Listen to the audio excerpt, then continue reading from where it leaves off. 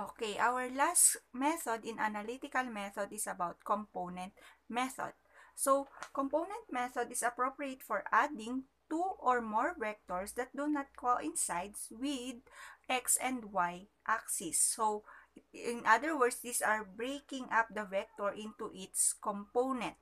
And these components are along with the horizontal or the x-axis and along the vertical or the y-axis. To start with, let's have these steps in component method. So first, we will be resolving the vectors in their x and y components. So we will be separating the x component and the y components. So after which, we will be adding the x components to get the rx and add the y components to get the ry. In other words, we will be getting the summation of rx and summation of ry.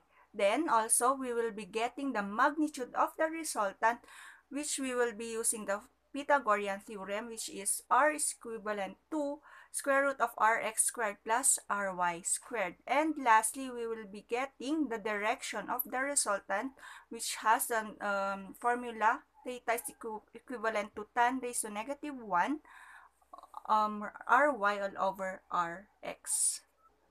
Okay, to begin with, let's review our basic calculus, the topics about SOHCAHTOA. So let's have here a right triangle. So let's identify the hypotenuse. The hypotenuse is here. This is the longest side of a right triangle. Then let's identify this is our y-axis and this is our x-axis. What if our angle would be here? So this is our angle. So let's identify the sides, which is the opposite, which is the adjacent. So since this is the angle, the opposite of this angle is the opposite side, and the adjacent side is the x-axis. So for us to use the SOHCAHTOA, so let's have, for example, we are solving for y-axis, the opposite side. So what should we use? It's sine, since opposite over hypotenuse. So for example, this is our required. So sine is equivalent to sine theta is equivalent to y all over, which is the opposite all over the hypotenuse. So cross multiply lang natin so that we can have the formula for y. Y is equivalent to hypotenuse times sine theta. There. How about if the adjacent side? Adjacent side, we can use the cosine. So we can have cosine angle is equivalent to adjacent side, which is the x, all over hypotenuse. So cross multiply lang natin, we can have the formula for x is equivalent to hypotenuse cos theta. So there. Okay, let's apply our component method through this problem solving. So let me read the problem. So Marie Kit leaves the office. She drives 26 kilometers due north and turns onto a street and continues in a direction 30 degrees north of east for 35 kilometers. And finally, turns onto the highway due east of for 40 kilometers. So what is her total displacement from the office? Okay, let's have our given. So vector A has 26 kilometers north, vector B has 35 kilometers 30 degrees north of east, and vector C has 40 kilometers east. So the required is the resultant of Marie Kit. So for us to illustrate, let's consider the vectors. So let's have first 26 kilometers north. So there, for example, this is our vector A. Next, it has 35 kilometers 30 degrees north of east. So let's have here, for example, this is our 30 degrees north of east. Then this is our vector B. Then vector C, 40 kilometers east. So there. So this is our vector C. So for us to know the resultant, let's connect the tail of vector A to the head of vector C. So this is our resultant. And for our angle, mas here. Always dapat naka-align siya sa x-axis. So let's start solving our component method. So first step, let's first have the x and y component. Let's create a table. Okay, let's have our first step. So vector A, let's start with vector A. It has a 26 kilometers north. So 26 kilometers north, so it lies on the y axis. So lalagay lang natin here in the y axis 26 kilometers. Then the x has a 0 kilometers. Next, vector B. In vector B, 35 kilometers, 30 degrees north of east. So we need to solve first the x and y component using the SOHCAHTOA before we identify the x and y component. So let's get first this one. Let's illustrate. Let's have the illustration for vector B. So this is our 30 degrees. So this is the vector B. Then let's create a right triangle. There. So let's identify which is the opposite, which is the adjacent side. Since this is the y and also equivalent to the opposite side, then this is our x, this is the adjacent side. So for us to solve for the x is the adjacent. So using our SOHCAHTOA, so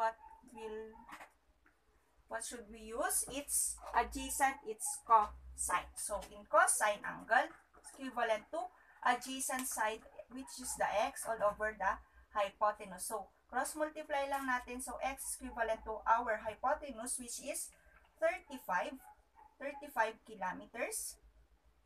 Cos, what is the angle? It's 30 degrees.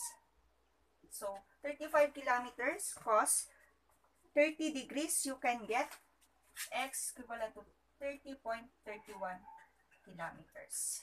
So there. Ito, dito natin ilalagay 30.31 kilometers. Next, opposite side. Since y is the opposite side, so let's use the sine. Sine angle is equivalent to y, which is the opposite side over the hypotenuse. So cross multiply. So y is equivalent to hypotenuse, which is 35 kilometers. Sine, what is the angle? It's 30 degrees. So y is equivalent to 35 kilometers sine 30 degrees. We can get 17.5 kilometers for the y. So there, ito yung lalagay natin dito. So there you have it. How about vector C? Vector C, 40 kilometers east. So it lies on the x-axis. So ilalagay natin 40 kilometers. How about in y? 0.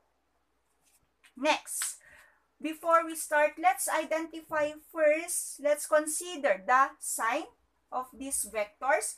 So since it is north, it lies on the positive x-axis, ay positive y-axis, so positive siya.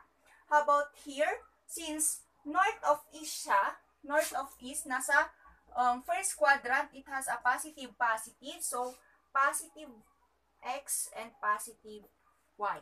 Next, 40 kilometers east, so it lies on the positive axis, so positive 1.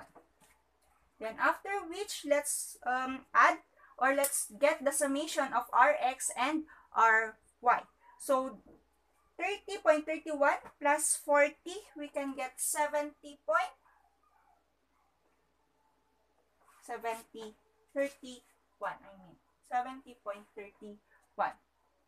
Next, summation of Ry, 26 plus 17.5, we can get 43.5.